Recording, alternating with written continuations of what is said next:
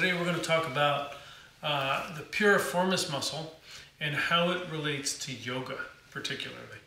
But I'm going to give us some background on the piriformis muscle so we can understand what's happening. And if somebody comes in and they say they have sciatica or piriformis syndrome, then we have some tools to help them.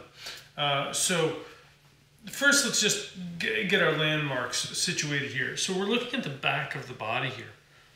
And what you see is this is the sacrum, which is partially fused, and then the coccyx, which is our tailbone down here. This is L4, L5, so these are our lumbar spine. And the yellow piece is the spinal cord, and these are the nerves coming off. So when we talk about the piriformis muscle, a lot of times people say they have sciatica. True sciatica is an inflammation of the sciatic nerve. Now here's the sciatic nerve. It's one of the biggest nerves in the body. It's about the width of my thumb. It's really thick. And it comes through off of the spinal cord right here, and it comes down.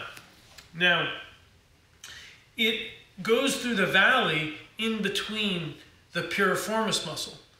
So when sometimes somebody says, oh, I have sciatica, they really mean they have piriformis syndrome, which is a spasming, a tightening of the piriformis muscle that's pushing into that sciatic nerve. Now, the difference between true sciatica and piriformis syndrome is in true sciatica, you have pain that radiates all the way down to the pinky toe, beyond the knee. In piriformis syndrome, most times the pain will be localized to the buttock region and only go to about the knee. This is one of the ways in which you can determine whether you have true sciatica or not. Either way, the sciatic nerve is involved, whether it's piriformis syndrome or true sciatica. So where this gets interesting in particular, so there's 6 lateral rotators of a hip. For the hip to laterally rotate, that's like a position that we would do for like this, like double pigeon. Like there's a lateral rotation here of my hip, right? So this rotation of my hip, this external rotation, is going to require recruitment from the 6 deep lateral rotators of the hip, which piriformis is one of them.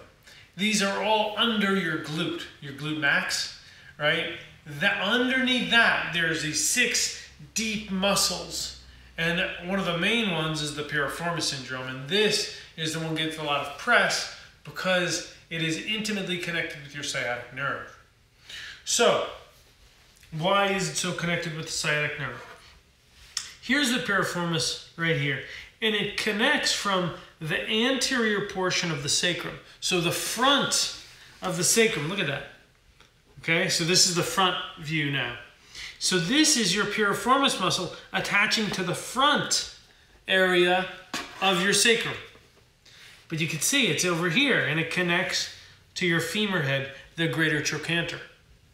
So this comes through, and here's your sciatic nerve. Now all it takes is a little bit of spasm of pushing that muscle out a little bit, and you're going to get a lot of pain right here that goes through the low back.